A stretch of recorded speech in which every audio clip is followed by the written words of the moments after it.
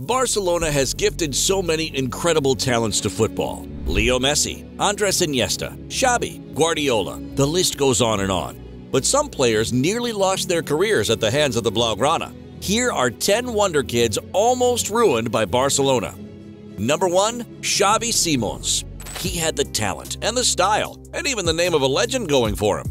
But somehow, Xavi Simons didn't become a household name for Barca. The Dutchman was so talented that he made his first ever move back when he was just 7 years old, and it was none other than the Catalans who secured his service. Captaining almost every single age group he played for at the Blaugrana, Simons was believed to be the next big thing in Barcelona's midfield. But no one could have guessed that his talents and aspirations would lead him out of the club he loved the most. Always eager to play and hasty to do so, Simons was motivated to start games even before he turned 18. But Barca had other ideas. As people all around the world criticized Simons for his move to join PSG, blaming him for choosing money over success, the young Dutchman soon got the playtime he always wanted. Well, kind of. The talented midfielder has joined PSV last summer on a permanent deal, but PSG has a buyback option of around $15 million. The Parisians will look to use that option as fast as possible, as Simons has already racked up 16 goals and 8 assists this season. How about Barcelona? Well, they'll have to look for another Xavi. Number 2. Frenkie de Jong. It's no secret that Barcelona is in a tight spot when it comes to finances. And despite their recent success, debts are a looming threat for the Catalans.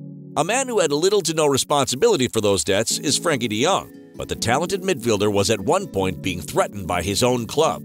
After signing a 2-year extension under the presidency of Josep Maria Bartomeu, de Jong was set to make north of $15 million per season. Barcelona's balance sheets, but more importantly the returning president Juan Laporta, didn't like that one bit.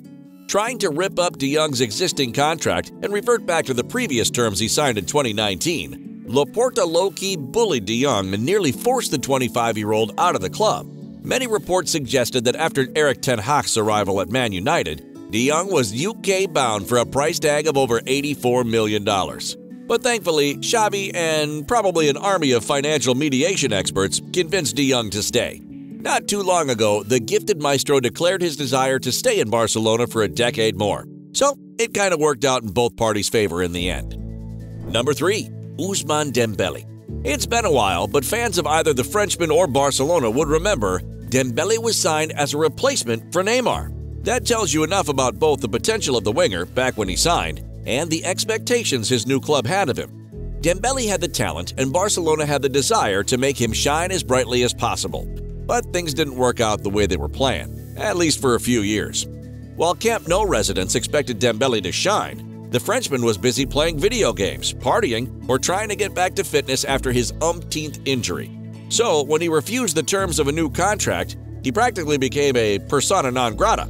Dembele was very vocal about the way the club treated him, as he had the guts to take it to Instagram and say, "I'm not a man who cheats, and even less so one who's used to giving in to blackmail." Dembele's contract situation seems to be in a better place as he's tied to Blaugrana until 2014. But there's this lingering feeling that things could very well go wrong again. Number 4. Thiago Alcantara. Andres Iniesta and Xavi Hernandez are two of the very best things that ever happened to Barcelona. The legendary duo was a gift to the Catalans, all right. But they were also the curse of so many talented midfielders, and Thiago Alcantara was among them. Graduating from La Masia and seen as a potential to replace either Xavi or Iniesta, Alcantara did get some playtime with the Blaugrana, but he never made the breakthrough Barca was counting on. Or you could say there was no better player than Xavi or Iniesta back when they were in their prime. Thiago was facing a tough choice. He was either going to accept being a benchwarmer for the two greats, or he would go on to build a career of his own.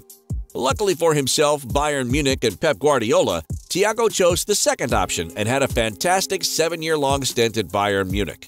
What else is there to say apart from props for the courage he showed to avoid being ruined? Number 5. Adama Traoré. Denial is not easy to cope with, and sensing that you're unwanted is not the best feeling in the world.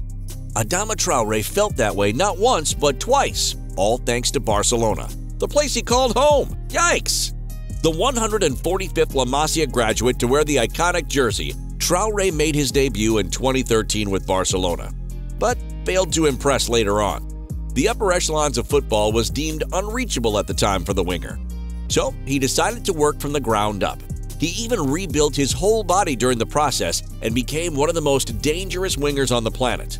Thanks to his sheer athleticism and incredible power, the doors of Blaugrana were reopened to Traoré as he joined the Catalans from the Wolves with an option to buy. Sadly, the option was never used by Barcelona, as once again financial troubles bound them hand and foot. Traoré is struggling since his return to Wolves, as he has had only 4 goal contributions in over 30 games this season. But you can never count the Spaniard out, can you? Number 6. Takefsa Kubo. Between 2011 and 2015, Japanese wonderkid Take Kubo was in Barcelona's youth program. The Japanese forward was highly rated, and sooner or later, everyone in Camp Nou was convinced that he would become a senior player. It did not happen, and then some. First, Kubo went back to Japan to make his pro debut. He had to, actually, because Barcelona were sanctioned for illegal signing of youth players. In a short period of time with FC Tokyo, he re-piqued the interest of European clubs, including not only his formative club, but also El Clasico rivals Real Madrid and Paris Saint-Germain. Barcelona wanted to buy back Kubo, but they were beaten by Real Madrid for it. Kubo was not only denied to join his club, as Pep Guardiola would put it, but he also had to settle with its arch-rival. That wasn't the worst part, though. Los Blancos loaned the heck out of Kubo in successive seasons. But thankfully, the 21-year-old Japanese finally found his footing in Real Sociedad. Number 7. Mauro Icardi. The Argentinian did his best to make it work at La Masia, arriving at the club's world-famous academy the same year his compatriot named Lionel Andres made his senior debut. Icardi's qualities were evident. Maxi Lopez, who was photographed while signing a jersey for Icardi, wasn't aware of all the qualities of little Mauro, if you know what I mean. Hashtag Wanda Nara love triangle. A brilliant center forward who had the physical capacity to battle it out with central defenders, and once in the box, a deadly goal scorer. But back then, these were not the qualities Barcelona would look for in a forward, thus making Icardi's case in the Blaugrana less and less interesting. Leaving La Masia to join Sampdoria, the Argentinian striker went on to become a Serie A phenomenon, and even led Inter Milan as the team's captain at Camp Nou against Barcelona. Number 8. Gerard Deulofeu. Gerard Deulofeu made his senior debut with Barcelona back in 2013, and since then, the 29-year-old Spaniard has made 15 moves, back and forth between Barcelona and all the clubs across England and Italy on seemingly endless loan deals. One thing stayed the same, though, his not-so-great time at Barcelona.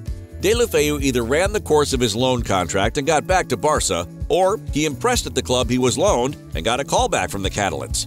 But he never really did meet expectations. Udinese's number 10 was honest about his past, though. He said in 2018 that Barca's flop was his own fault. Number 9. Ricardo Quaresma. Frank Rijkaard was a difficult manager to please, and Ricardo Quaresma was never the easiest player to manage. So when the two men met at Barcelona, there were really two ways that it could go. Either through some miracle it was going to work, or they would end up waging war against each other. And the second scenario turned out to be true, and Quaresma packed his bags. He was far from being ruined, though, as he made himself a respectable career in Europe. Just not in Barcelona. Number 10. Mikel Arteta. Let's take a long flashback and talk about Mikel Arteta and Barcelona. Growing up in the ranks of La Masia, Mikel Arteta was sandwiched between two legends, Xavi Hernandez and Andres Iniesta. That's it. That's the story. Like no other player in the history of the world could, Arteta too failed to make a name for himself among the two club legends. His loan move to PSG and the later tour around the UK was enough to prove his worth, though. And no one can say that Barca ruined him, because that's exactly where he met his coaching idol, Pep Guardiola. And we all know how it turned out for the young manager at the end. Well, that's about it for this episode. Before we leave, make sure to let us know who your favorite player is out of the 10 listed in this video. These players were all lucky and they escaped being ruined. But if you want 8 not-so-lucky players ruined by Real Madrid, check out this video. And thanks for watching.